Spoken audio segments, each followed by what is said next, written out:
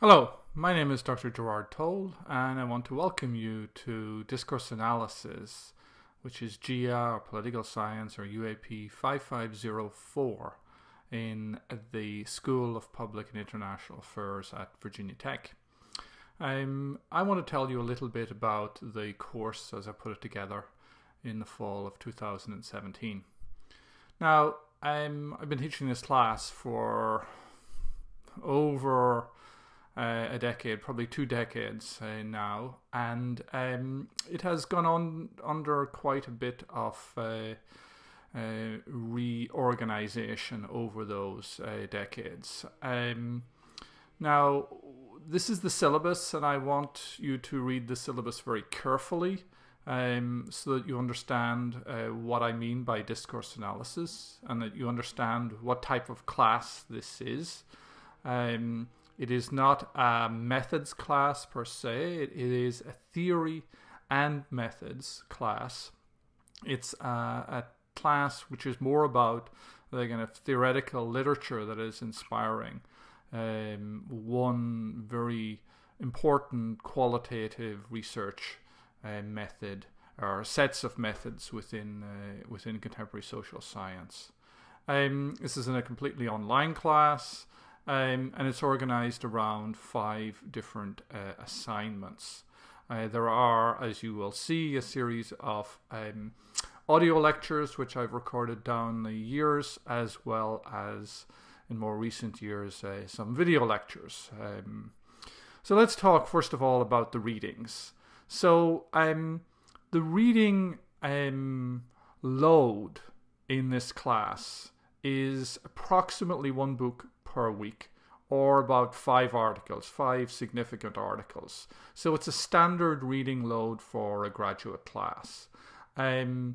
Because we're not meeting in person, you have those extra 3 hours which you can devote to reading and listening to lectures online. I think it's very important that at the outset people be very clear that I expect students to do all the reading, not just some of it, and I expect your assignments to reflect that you have done all of the reading. So the course texts which are required for purchase are Sarah Mills' book, Discourse, which is a 2nd edition book, which was published in 2004. A newer book, Kevin Dunn and Ivor Newman's book, Undertaking Discourse Analysis for Social Research. This is not as good as Mills's book, but it is useful. But it is quite introductory.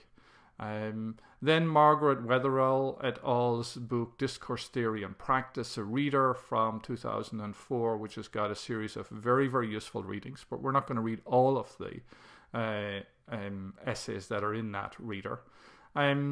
Then Wetherell's amazingly good but challenging book, Affect and Emotion, A New Social Science Understanding.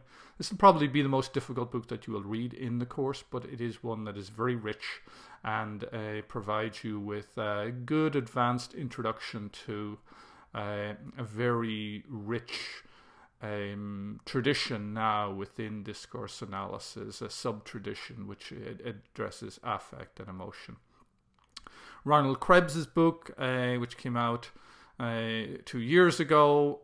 He's a political scientist. This book is one that has some really useful chapters in it, but we're not going to read it all. We're not going to read the central section on the Cold War consensus. It also, as a political science book, has some limitations, and my lecture discusses that.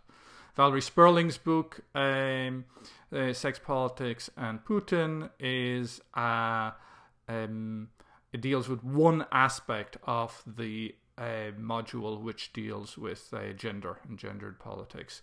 That is a book which is more supplemental than central in the others, as is Todd Hall's. And what I mean by supplemental, it's illustrative. Krebs, Sperling and Hall are illustrative of a particular type of discourse analysis, discourse and qualitative method, and research on these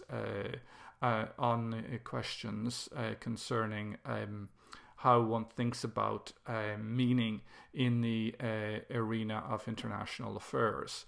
And as such, especially if you're in the School of Public International Affairs, these texts are very, very useful. But the theory behind them is really what is central to this course.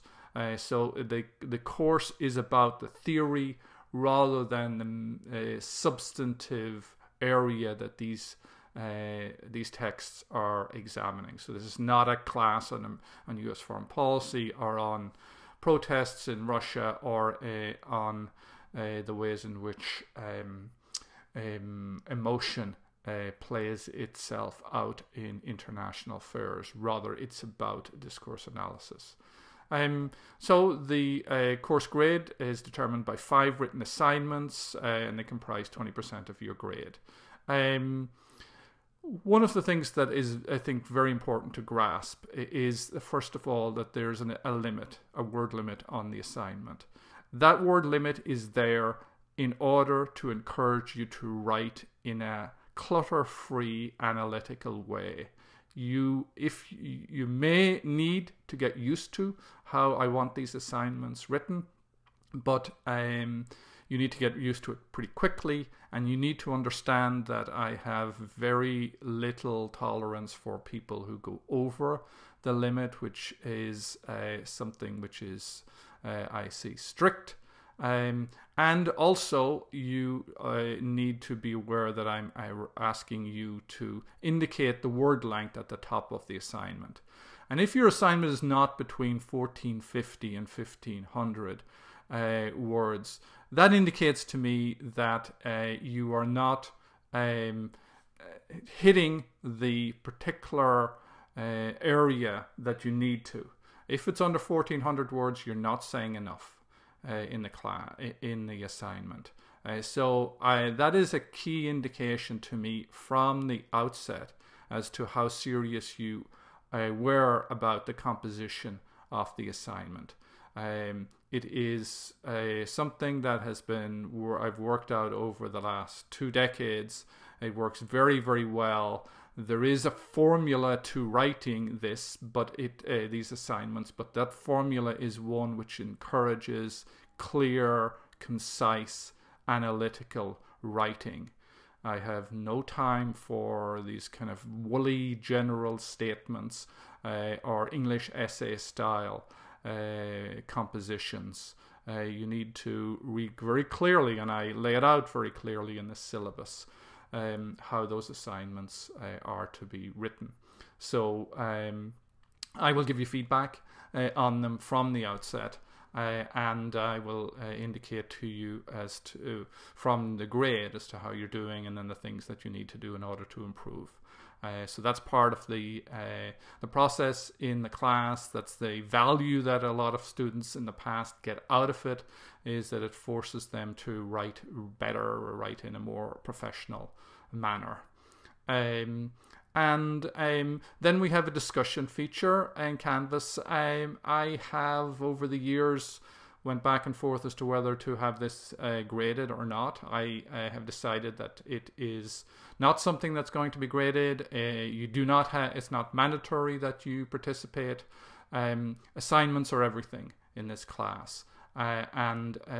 So the discussion threads are to help you all work out amongst yourselves some of the issues. I will read these, and I will intervene on occasion when I believe that there is some misunderstanding about the readings and so on and so forth. But it's really a resource for you to communicate with each other. And the discussion can be informal, but it nevertheless has to be serious, respectful, and focused on the readings. And people need to have done the readings in order to participate in that. Okay, so the different modules. We will begin by looking at the foundational thinkers and traditions, and these are only some of the kind of influential thinkers and traditions that inform contemporary social science discourse analysis, or the domain of discourse analysis writ large. So there are a series of audio lectures on this particular theme, and then we're drawing upon readings. And in some instances, I have copied chapters from Wetherell's book, Discourse Theory and Practice, but you really need to pick up a copy of that book yourselves. Now, Haworth's book, which is out of print, I have provided various chapters. It's a fabulous book, but it's very dense and challenging, and so you need to realize that that is a book which is very important to the course, even though it's not in the required readings.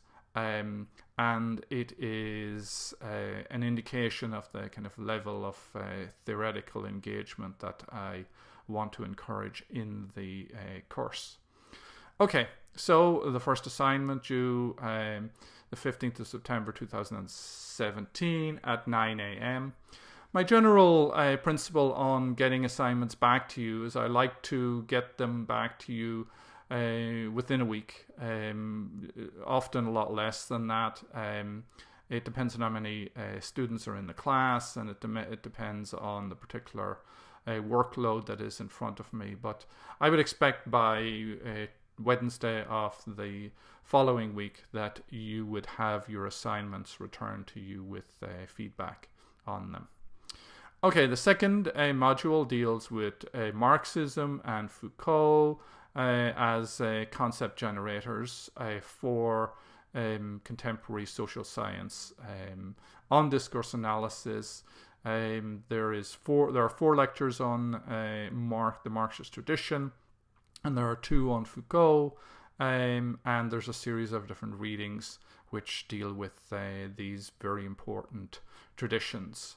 There's now Foucaultian studies, which is a very large tradition, and Foucault has been an extremely influential figure in social science, contemporary social science. Then we are moving on to narrative, in particular geopolitical narrative. We will address the sets of issues that come up when we discuss narrative, with the lecture Discourse, Identity and Power, which deals with Wetherell and some of the chapters in Wetherell. Wetherell's book is, she's a discursive social psychologist, and so she's coming at it from that particular perspective. Then I'm going to give you some of the work that I did early on in helping establish critical geopolitics. And then we're going to look at political science and some things that political science is doing by using Krebs's book to look at how narrative is being applied to the analysis of national security. So there's a series of different readings here which are associated with this module. Plan ahead. Assume that this is a kind of standard graduate class. And there's with good planning you will be able to get through all of these readings and be able to compose a well-organized assignment to address the question. The fourth one deals with gendered political discourses, images and practices. And so again you have a general, actually 2 general lectures. One, Discourse, Identity and Power 2, which deals with some of the essays that are in Wetherell, and it deals with more general themes.